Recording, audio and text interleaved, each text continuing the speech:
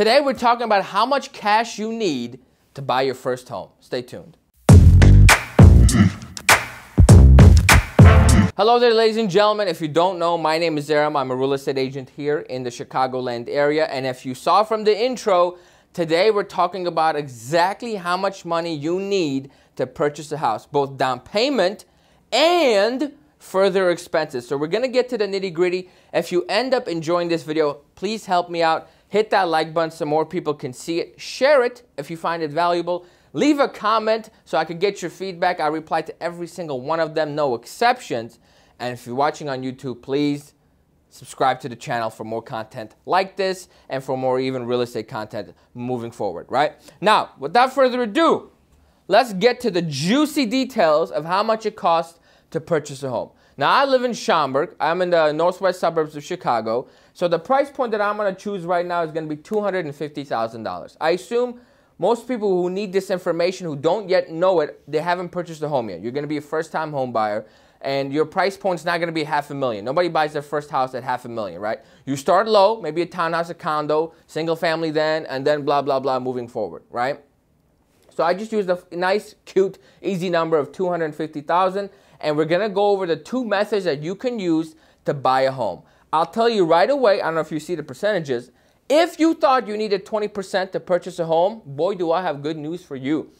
You don't need 20%, and I don't think you've needed 20% for a very, very long time. And I'll explain towards the end what the benefits are of putting down 20% and what the negatives are of putting down 20%. Okay, so hang in there for the end. Let's talk about the juicy details. There's two ways you're going to buy a home. Well, obviously, there's the cash option, which don't worry about it. Right? If you're buying something cash, you need $250,000 plus closing costs. Okay, period, the end. But if you're financing, which 99% of people are, you can do FHA financing, which has a flat down payment of 3.5% down, or you can do conventional financing, which is around 3 to 5% down, depending on your credit score and which loan option you want to go with. The most common one is 5% down. I think you need like incredibly good credit and income to qualify for that 3%. So most people who are going to go conventional most likely are going to do that 5% down. So when I did all my numbers, I did it at 5% down, okay? Now, there's going to be 2 to 3% closing costs. Now, FHA has some additional fees associated with it that most are built into the loan, but some of them you are paying at closing. So it is a little bit more, but at the end of the day, it evens out. At this price point, your closing costs are going to be around $5,000, which is around 2%, okay, for both things. Now, total, if you could do the math real quick, I did it for you so you don't have to.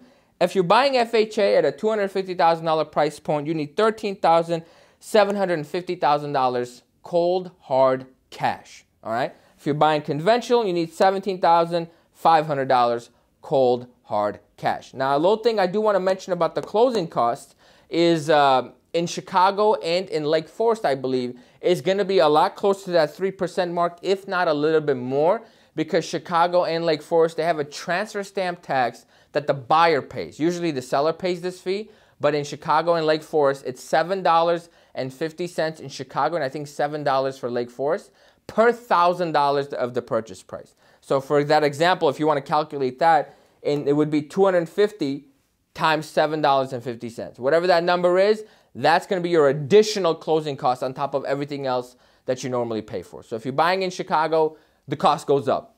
That's just the way it is if you're going to be living in a big city. Not a big deal, right? So this is the down payments you need, the cash you need to actually close the sale. Now, these are a little bit of overestimations. You probably can get away with a little bit less, but I'd rather be safe than sorry. Now, let's talk about how you can even go lower than this and still buy the house. You may have heard of it, closing costs credit, down payment assistance, things like this, right? I don't have much knowledge in down payment assistance, but from my experience, one way or another, you pay for that money. So it's not like somebody's just going to give you free money to put a down payment on a house. I haven't seen that happen. If it does, send it my way, ladies and gentlemen. I am all ears. But here's what you can do that I actually do with most of my clients just because it makes more sense in the current market, all right? You can finance your closing costs into the mortgage, which means you need $5,000 less at the closing table to actually buy the home. Sometimes, if you ask for more closing cost credit than your actual closing cost, you need even less than the 3.5% to buy a home. One of my clients bought a home in Hoffman Estates for $252,000, and all the cash you had to bring to the table was $5,500 altogether. Right? Just think about it. $5,500 and he was able to purchase a home. I pretty much told you already about it. So that's the concept, right? So there's ways you need significantly less money to buy a home. If that's what you want, give me a call. We'll figure it out. I'll give you all the details. But we want to keep this video short. So you can finance your closing costs into the mortgage. The way you do this is very simple. Let's say you talk, well, I'm your agent, right? Hypothetically. I talk to the other guy and we come to an agreement that you're going to buy this house for $250,000. That price works for you and that price works for the seller. It's a win-win. It's a fair price, right? However, you're like, Aram, I want to finance my closing costs into the mortgage. No problem, Will. I'll take care of it. So the way we work it in on the paperwork is I write an offer of $255,000, but I ask the seller to give us $5,000 back in closing cost credit. Now, one thing you have to be careful of, you can't do that if you're like at the edge where the house may not even appraise for that much, right? But if it doesn't appraise, like if it's only $5,000, you're not gonna have much issues. If you're having appraisal issues for like $5,000, then you overpaid out the wazoo, which is a good thing, so you can back up, right? But I generally just ask around $5,000, and that's more than you need. So that's how you finance it into your mortgage, and it raises your payment like $15, $25. So it's not gonna break the bank. It's not gonna mess up anyone's, monthly budget. But you get to keep an extra $5,000 in the bank, maybe buy furniture for a new home or make some extra repairs, etc., etc. So that's what most of my buyers, I'd say 90% of my buyers that I present this option to, they opt with financing their closing costs into the mortgage because more cash in the bank is what you need. So that about does it for the cost of ownership. So you got $13,750 for FHA and around $18,000 for conventional 5% down, right? So now that you know the cost of purchasing a home, you have to sit down and reevaluate your options. Does it make sense for you to, if you are renting, does it make sense for you to rent? If let's say at $250,000, your monthly payment is going to be around $1,600, right? To make my math easier, let's say currently you're renting for $1,500. That times 12 is $18,000, ladies and gentlemen. And if you're renting anything, you need first month's rent and security deposit up front. So you're going to need $3,000 anyway, right? So you already have the money. It's a matter of a choice. Do you want to actually make the commitment and buy a home? Because it is a commitment. Let's not get it twisted. You're going into a lot of debt and you're buying a property. So now you're going to be responsible for everything that goes wrong with it. But you got to reevaluate your option. Is it an $18,000 expense, or is it going to cost you less than $18,000 a year to own a home compared to renting every single year? And do you like the flexibility, or do you like actually owning your own home and doing whatever you want to do? Now, one fear I get a lot from people who are renting is, I don't want to be stuck in one place.